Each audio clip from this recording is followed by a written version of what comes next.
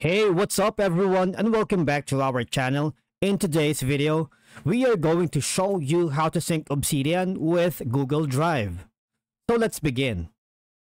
Okay, so the first thing we need to do and the easiest way to sync your notes between your devices such as your Google Drive is to use Obsidian Sync, alright?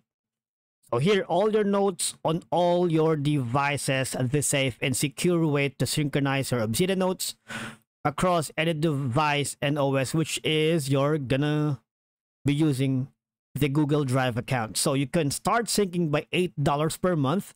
All right. Here are some information about Obsidian Sync. I've been using Obsidian Sync for quite some time, but please note that using multiple syncing services at the same time, for example, Obsidian Sync and Dropbox, may cause data loss, corruption, and other issues. All right. But if you want more information about how to set up your Obsidian Sync, all right, you can collaborate your team with you. Here's the pricing, so you can have the ability to sync your notes across all your devices for one exclusive price. All right, and you can start syncing today. So when we click start syncing, what will happen is you will be asked to create an account here. Just type in your full name, email address. It should be a business email address or a working email address, a strong unique password, and just sign up. And once it's created, the next thing we need to do right now is simply, when you are logged into your Obsidian Sync, all you're gonna do is create new vault. Now create a new Obsidian vault under a folder and open folder as a vault. You can choose an existing folder or markdown files and open the vault from Obsidian Sync. Now this is where we choose the Google Drive folders, all right, to sync in from your Obsidian notes to your Google Drive, all right?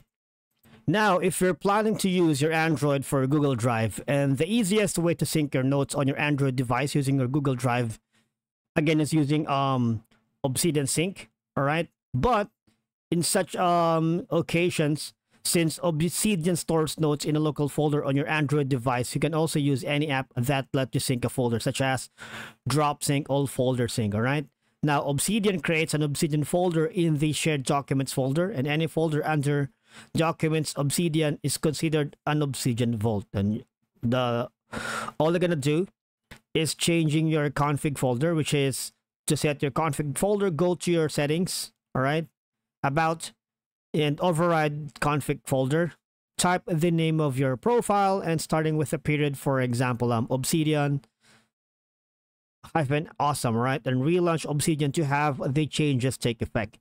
And also you can utilize the ability to change your configuration folder per device to maintain a device specific settings even when using a syncing service. And the next thing you need to do is log into your Google Drive, so you would need permission, all right, so that Obsidian Sync will have the access to your Google Drive account and files, so they can sync and integrate these apps simultaneously and smoothly, all right? So I suggest you log into your Google Drive and Google Sync or Obsidian account first before we can proceed with the method, all right?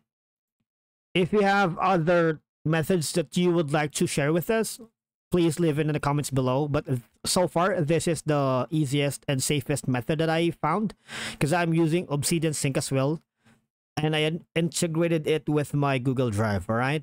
And that's it for today's video. Thank you so much for watching. We will see you again in our next video.